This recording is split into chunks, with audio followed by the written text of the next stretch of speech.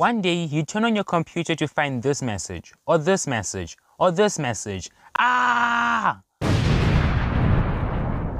Or maybe you just bought a new SSD and you want to install a copy of Windows 10 on it. Well, in this video, I'll be showing you how to reinstall Windows 10 onto an external hard drive. You don't need a USB or a CD. All you need is a working computer and an external hard drive. With that said, let's get started.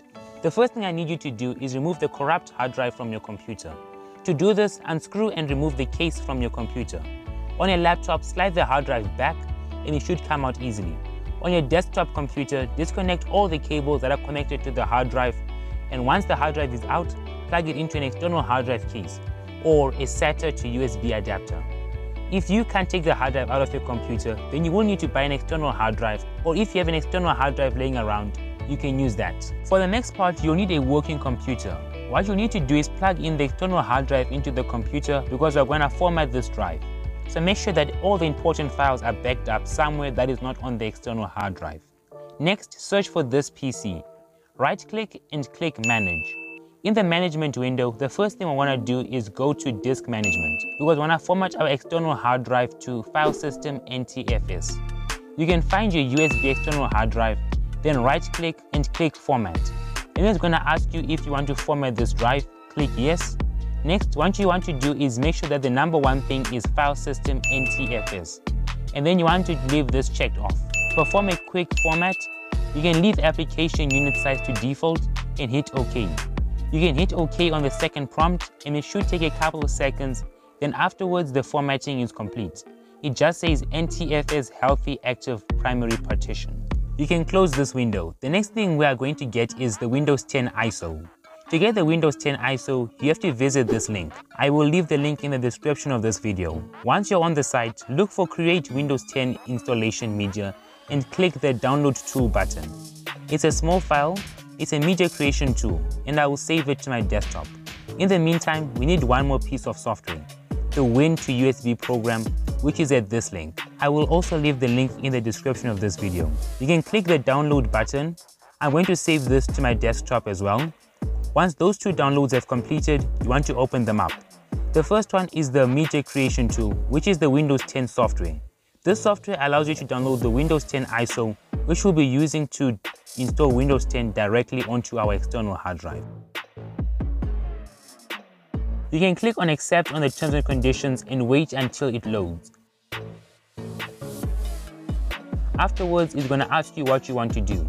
Select the second option, which is creating installation media for USB flash drive, DVD or ISO file, then hit Next. For this particular step, you can create your custom edition and architecture.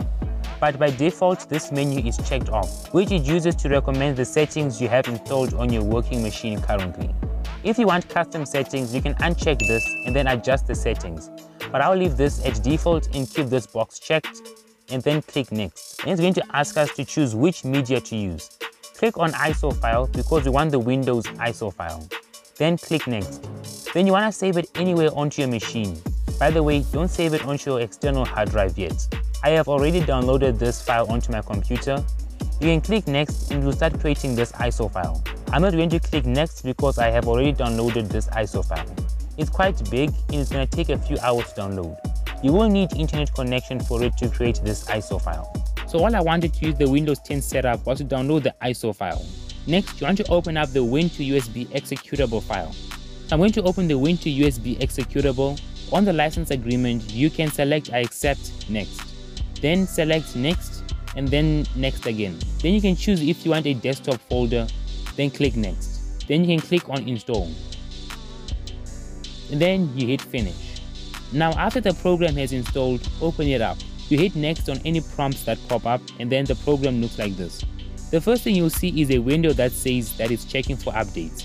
All you need to do is click OK. And because you downloaded it straight from the source, it should be the latest one. Now all you do is select this file icon over here and then you select the Windows on Windows ISO, which is called Windows ISO. And then you open it up. You have the option of operating system that you can choose from. I'm using Windows 10 Pro and I'd like that installed on my external hard drive. Then hit Next. Then you want to select the destination disk. Now you want to select the external hard drive. The software may ask you to format the hard drive again. Just allow it to do that. After, you'll see this menu. You should see two options. They should be clicked. If they are not clicked on, then click on them. You can leave by default legacy mode and then hit next. Installation will take about 10 to 30 minutes.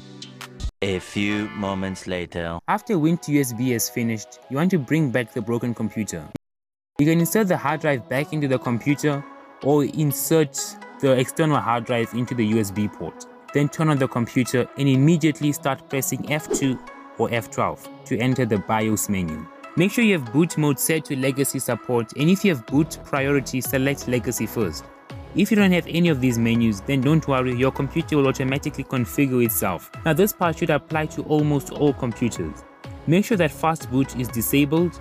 If you are booting from your external hard drive, make sure that the USB boot is enabled, and that is the first boot priority. If you inserted the hard drive back into the computer, then you don't have to worry about that. Just make sure that fast boot is disabled. Then you want to go to the exit tab and then exit saving changes, or you can press F10 then exit saving changes. Now your computer will restart and Windows will start, and it will start as if you were starting Windows for the very first time, because it's starting afresh. So it's gonna say getting ready. Now you'd assume that this is the step you'd get if you're using a USB bootable drive. It has a little getting ready screen, and after that we're gonna set it up. After this, you're gonna go through the configurations, which I will slide through with you. So the first thing we have is the license agreement. You can read through it and then click accept. It's gonna ask you to log into your Microsoft account. When you have done that, click next. Then it's going to ask you to create a PIN. After that, you can click next. Then it's going to take you to choose privacy settings for your device. You can read through it and configure the software to your liking. Then click accept. Next is going to take you to this. It's going to take you to this let's customize your experience page. I'm going to skip this for now. Then it's going to ask you if you want to use your Android phone for your PC.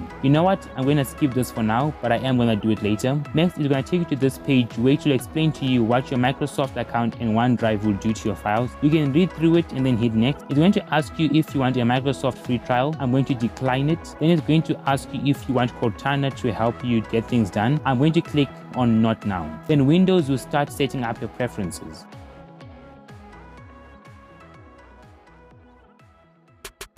And there you have it. You have officially installed Windows onto an external hard drive. This is a fully working activated piece of software, and there is the activation code. And that's it. You have installed a genuine copy of Windows 10 onto an external hard drive that you can use for whatever you want. And that brings us to the end of this video. If you enjoyed it or found this video helpful in any way, I would really appreciate it if you gave this video a like and clicked on the subscribe button. Turn on post notifications to be the first to know when I publish a new video. Also, if you have any constructive criticism or any questions or anything, comment them down below. Until next time, thanks for watching. Peace!